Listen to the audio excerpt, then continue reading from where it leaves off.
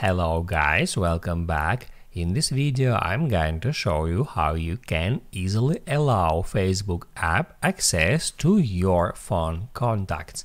Be sure to watch the video to the very end so you don't make any mistakes, and of course do not forget to like this video and subscribe to my channel. So let's begin, and first open up settings. Then scroll down until you find privacy and security. Then hit add contacts, and on that list you have to find Facebook. Here it is.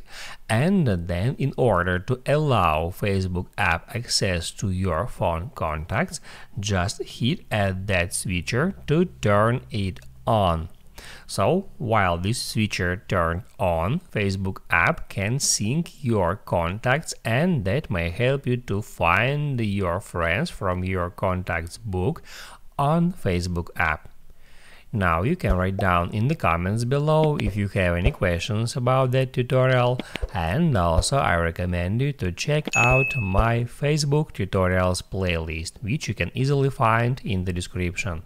Hit the like button if you liked that video, and see you in the next one.